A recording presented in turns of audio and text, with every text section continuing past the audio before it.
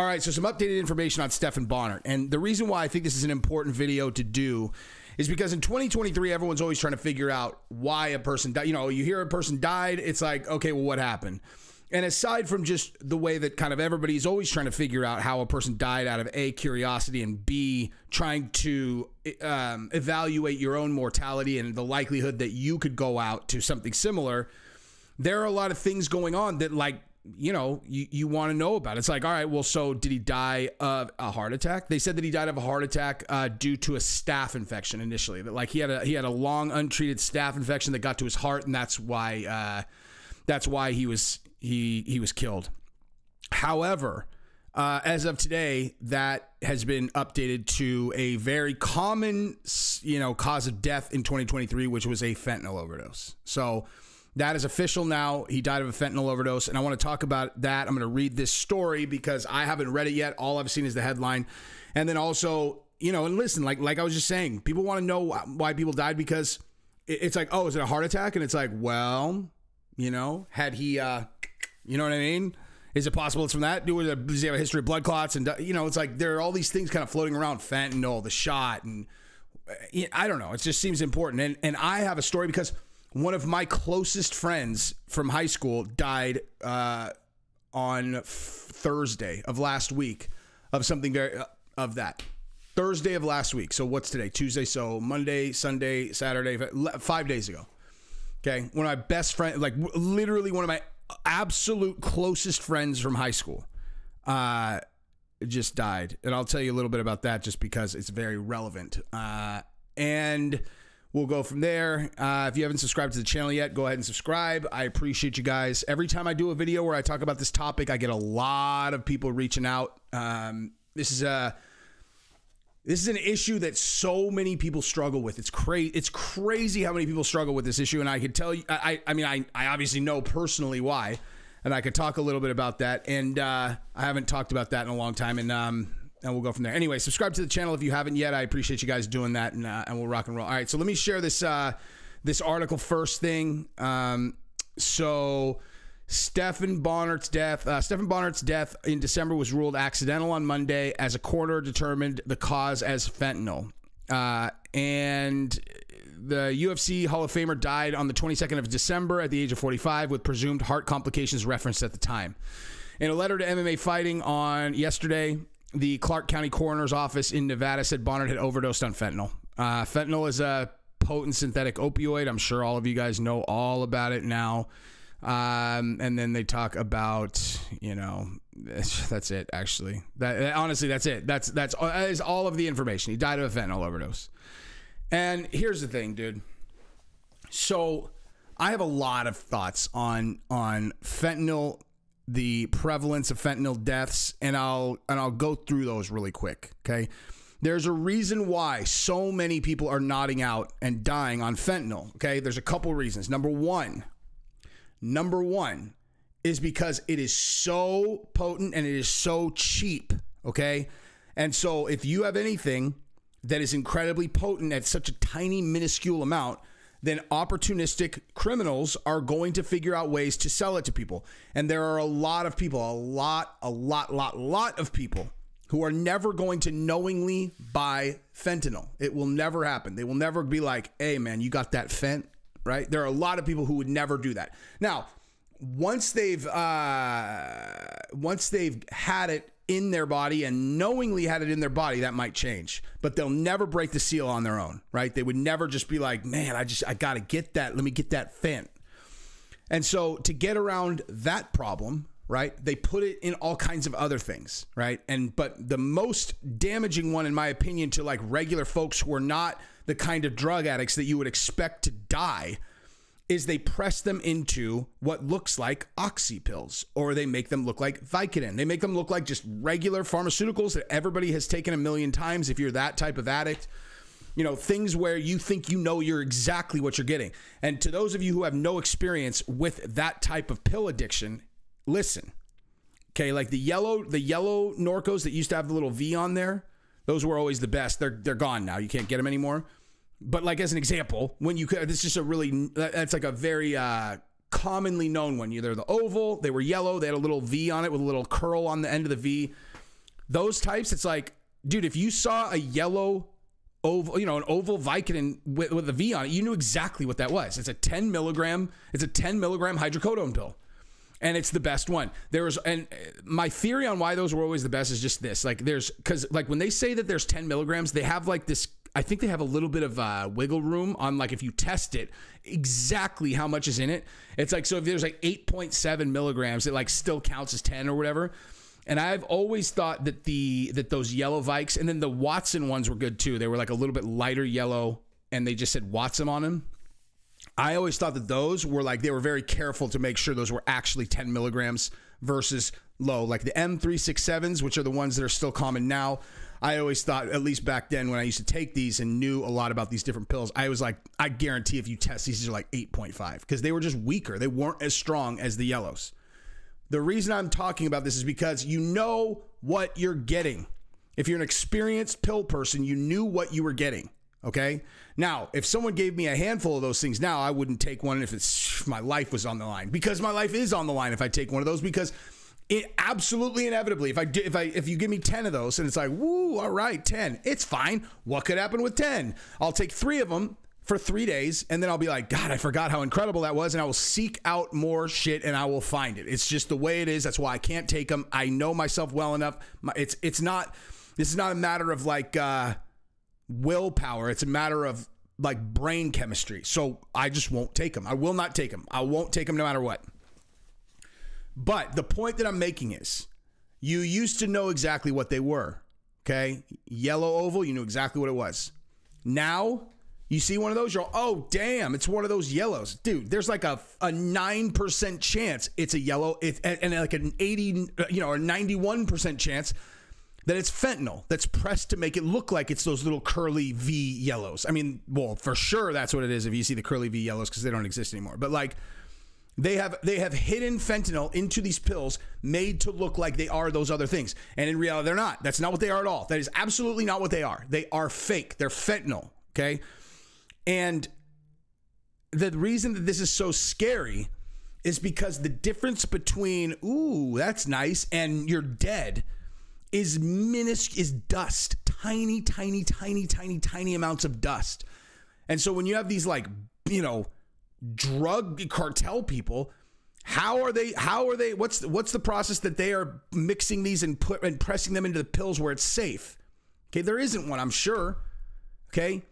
Now, the way that I ended up quitting these things forever, right? I'd gone on and off and on and off and on and off. I'd go off for, I mean, since we're talking about this again, I'll just tell you guys. So I got hooked on these things when I first got out of college. Okay. So I was always one of these people where like, if I found out someone had gotten their wisdom teeth out and they had 20 Vicodins, I would sell them into selling them to me. Even if they liked them, I was going to get most of them, and I would just sell them, and I would get them, and I'd get 20 of them and they'd last me 2 weeks or something, like I would take them when I went out, but I knew there was no way I was going to get like a consistent source of them. So I treated them as such, right? When I got out of college, the first year out of college, I lived with this dude who was a different kind of pill addict, right? Like this is a dude who had actually had ambulances come get him from our work, which was so bizarre. He's this super yoked guy, good looking, had a hot girlfriend who like 5 of my buddies had sex with, me included, after he was together with her. It's neither here nor there. Just something I'm throwing in there, but true. But he was so resourceful. He was the #1 sales guy. Like we worked at a place called Mike's Mobile Windshield, and you made real money, dude. He was making like 12 grand a month in college. It was just like some kind of insurance loophole. And so we would just be on the phone, especially during the summers, and we would be selling people on getting their windshield glass replaced. Didn't cost them anything, whatever. And we got big commissions. Anyway, but he was always #1. And he actually had an ambulance have to come pick him up from Mike's Mobile Windshield because he was on so many oxys that he just nodded out. Like he would just walk around sweating his face off. And he's not close so many people today. He was incredibly successful and a complete and total drug addict train wreck. So I lived with this guy after school because like, I didn't really know him that well. I hung out with him the last year. He was a tough guy, dude. He was like a Gold Gloves boxer who was always really successful. He's good looking, hot girls, whatever. And so like, I was like, all right, dude, yeah, if you're moving down there, I'll move down. And I lived with him. And this guy figured out a way that you could get these pills on the internet back then, right? Like where we would just get them shipped to us. And so you could get 90 a month, 90 Norcos, and 90 of those yellow curly V ones a month. And what you figure, so what's that, 3 a day? You know, you can't like really kill yourself on 3 a day. You certainly get hooked. But the thing is if you can get 90 a day on one website, guess what you can do with 2, 3, 4 websites? 90 more for each website. And so we basically had an absolutely unlimited amount of Norcos. And I had no experience with getting addicted on opioids. None. I was right out of college. And anybody who has experience with this will tell you how quickly that gets away from you. You know, it's like you start off, you're like, all right, yeah, I go to work and then I take one. I just take one at night, man. Just kind of mellow myself out just a little bit, you know, watch some TV, go to sleep. And then, you know, after a couple of weeks, you know, maybe I'll just take 2 at night, you know, like I'll just take 2. It creeps on you slow. Right? The first time. And then you're like, fuck, man, I don't feel like going to work today, dude. Like it's lunch and you're like, Jesus, I got to be here till 5, dude. It's 12. Man, I really like how life feels when I'm on Norcos. Like, I wonder what would it be like to take one at the office. And so you take one at 12:30 and the rest of your day, you're like, oh my God, what the hell have I been doing, dude? Work is awesome. Let's make some calls. No wonder this guy's so successful. I love work. You know, next day, you're like, now I feel really terrible. Like, I hate being at work. Yesterday was pretty awesome. I mean, fuck it. Then you have to take 2 to 3 at night afterwards. And then all of a sudden you're like, no, Jesus, it's not really working like it was at work. You know, I was taking 1 in the afternoon. I'll just take 2. It's kind of wearing off by 3. What's one more? So you're taking 3 at work, you know, and then you're taking 3 at night. Now you're taking 6 Norcos a day, every day. And then the weekend comes, you get on your normal routine, but then you got to go out at night, dude. You got to go out at night. You know, it's like, dude, we got shit to do. It's like, I'm having a great time, you know, I'm having a great time. But like, if I want to go out, like, I don't want to be like coming down on Norco. So now you're taking 8 a night, you know, or 8 a day, 8, 9 a day. And then it's like, oh, well, and then you get into double digits. And at that point you start going, what the fuck am I doing? Like, what? I'm taking 10 Norcos a day, which is, there's 10 milligrams, which means if I had the 5 milligram Vicodin, which most people used to get back then, that means I'm taking 20 of these fucking things a day. Jesus Christ, I'm a fucking drug addict. What the hell am I doing?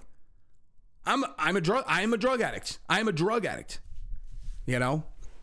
And then so you're like, I wonder what would happen if I just kind of stopped taking them. So you do for a day. And then on day 2, your nose starts running. You start going, oh my God, I'm sick, dude. Like, so you take a Norco, you're like, Jesus, I can't go through like withdrawal. And you realize, you're like, holy shit, I'm a legit fucking drug addict. And it happened just like that, you know, just right under your nose. Started with 1, dude, I just take 1 at night. You know, people have a drink. People like to smoke weed. I don't like smoking weed, dude. People like to have a drink. I don't like having a drink, dude. I like Norco, so I'll just take a Norco and watch TV, you know? What's 1 Norco a night? How is that any different than this fucking asshole drinking like 1, you know, glass of wine every night? Everybody does that shit, right? I don't drink, right? I just like to take a Norco.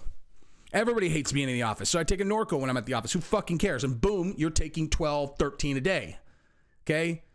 So when you hear someone say they're like, oh yeah, I've gotten up to where I was taking 25 a day. Okay, that sounds like a lot. Well, I just walked you into how you get to 10 a day like that, okay? Instantly. Like just fucking close your eyes, open them. You're on double digits a day without even trying, dude. Like without even trying, without any kind of effort whatsoever. Just being a normal person, just doing what people do, except you just don't realize, you don't understand what those are heroin pills. That's what they don't tell you, dude. Oxy, Norcos, they're heroin pills. That's what they are. That is fucking what they are. And I'm telling you this story because this is exactly here's the thing. Stephan Bonner, he's taking them for pain. He's taking them for pain, dude. You know? And, whoa, wait a minute. Wait a second, dude. Hang on. I just saw something in this article. I need to Google this really quick and see if this is really what I think it is. No way. Oh, wow. They listed, I'm not even going to say that. I am not, so you know my, So one of my favorite sponsors, my favorite sponsor that you don't wear on your body, they've got that listed. It's all fentanyl and the other thing that is one of my sponsors. Yeah, fucking right that contributed to it. You have to be fucking kidding me. I'm not even going to say, I just, you guys know what we're talking about, right? Anyway, so yeah. So that's what it is, dude. Just like that. That's how it happens. Okay? And so if you've ever found yourself in that position, which I've found out an absolutely overwhelming number of people have every time that I've talked about this, then you guys all know what's it like to get off. You know, once you've been taking 12, which I just walked you into easily. Or let's just go with 8, dude. You're taking 8 a day. That's easy. That's not even hard. Like getting to 8 a day, that's not hard at all. If all you have to do is just hate your office job, right? Just hate your office job and like taking Norcos. Boom. I can get you to 8 a day in 3 months. Easy. Easy peasy. If you have an unlimited supply of them. It's easy. And what's that like? You know, what's that like? Do they still feel really, really good? That's the thing, is they stop working, right? That's how you start bumping your dose, is they stop working. You are literally taking whatever your dose was to not get sick, you know? And when I say sick, I'm not talking regular sick. I'm talking the worst you've ever felt in your entire life. And you can, absolutely you can wean yourself down. All you have to do is just accept feeling like shit for months. Like it's not, you're not in absolute dire agony like you are if you kick cold turkey, which will last for about 3.5 days. The worst you've ever felt in your entire life, ever. You kick cold off 10, you will want to die. You'll want to fucking die. You kick cold off 20, the different, I mean, 10, kicking cold off 10 with no help. Like, I mean, like no help, no kratom, I don't know. There's this drug that's for, for Parkinson's, which I can't, Requip. I'm saying that I'm not recommending any of these things, by the way. I'm just saying, like, people have told me that shit helps, but if you do it with none of that, man, you will want to, you're going to want to die anyway. So you're trapped. It's like a prison, dude. It's a prison. You take it, it doesn't even feel that good anymore. You don't take it, you feel like you're going to die.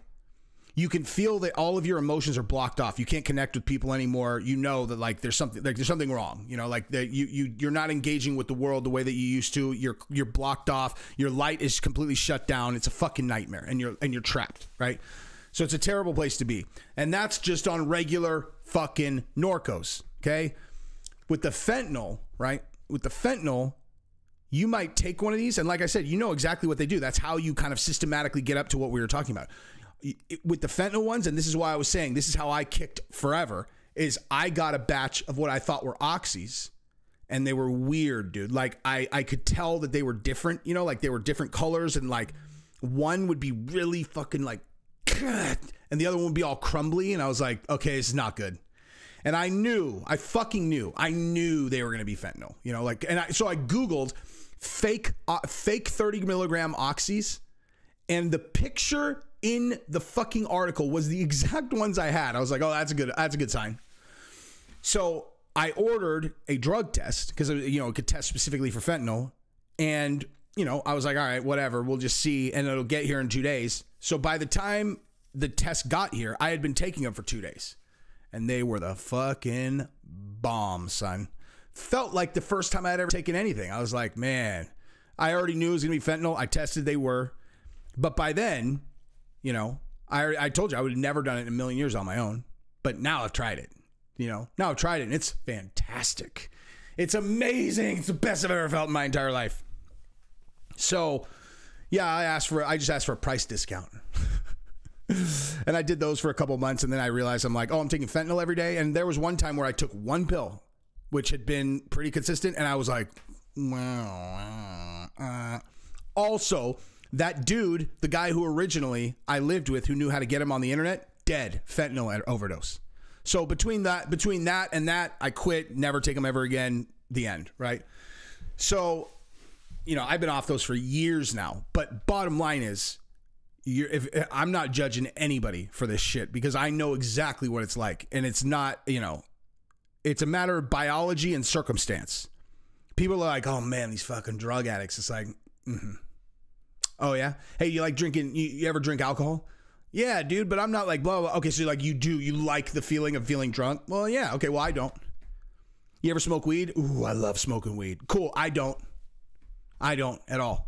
I fucking hate smoking weed. What about like, I don't know, like what about a Xanax? Oh, Xanax is nice. Yeah, no, I fucking hate Xanax.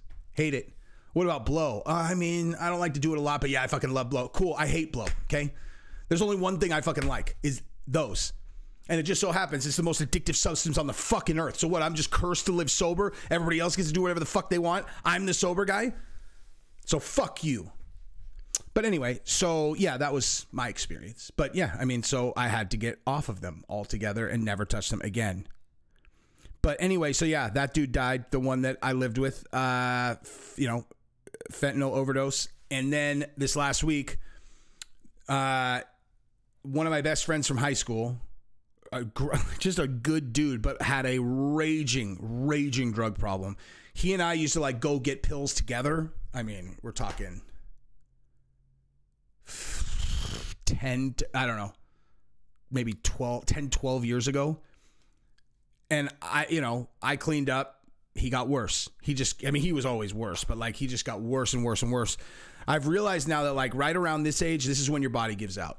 Like from like 38 to like 45 is like if you've been ripping your fucking body with drugs, and I'm talking like drugs and then like no exercise, like really not doing yourself any favors. Cause like he was one of those guys where like, I don't think that he had gone 3 days sober in 20 years, you know? And and you know how I was saying the only thing I like is that, okay, so he loves those. He loves blow. He loves Adderall. He loves Xanax. He loves Klonopin. He loves weed. He loves booze. He smoked 2 packs of cigarettes a day. Like there's nothing this guy would not put in his body. And he finally fucking died last week. So it's a tragedy. It's a tragedy. There's no two ways about it. You know, like it was like when he went into a coma. He went into a coma, and the first, like, so he was in a coma, and my initial reaction to it was like, I just like thought about, I'm like, fuck, dude, no one could have helped this fucking guy. He's such a goddamn train wreck. Like we all tried to talk to him, and he like, you can't help a guy who doesn't want to be helped. And when he died,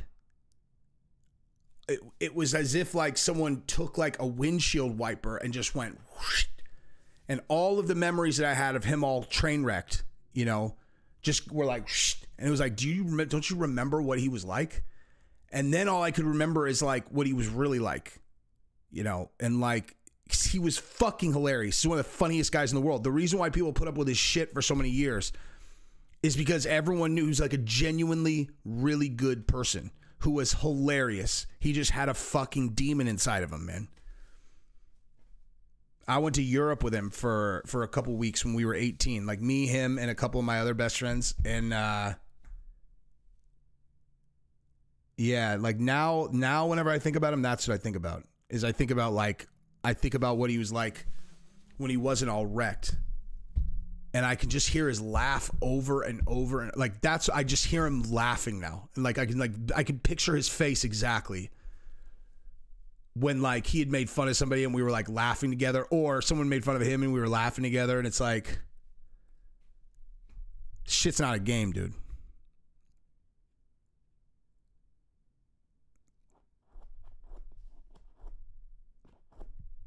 But you can't help people that don't want to be helped.